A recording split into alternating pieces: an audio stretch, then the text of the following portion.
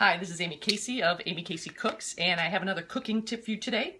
I'm going to show you how to roast your own peppers. Red, green, yellow, orange, whatever you like. They taste much fresher than anything that comes in a can or in a jar, and they have endless possibilities for what you can do with them. So what you need to do is wash your peppers, and then all you need to do is place them like this right over a flame. See how they're getting all charred on all the sides, and you just rotate them till they're blackened all over.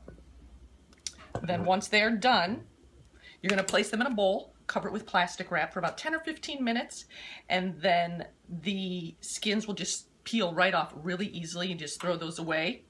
And then you can just cut up the pepper and get rid of the seeds, and you can toss them into salads. You can puree it into some pasta sauce to make a nice peppery tomatoey sauce, and the possibilities are just endless. I'm Amy Casey. Happy cooking.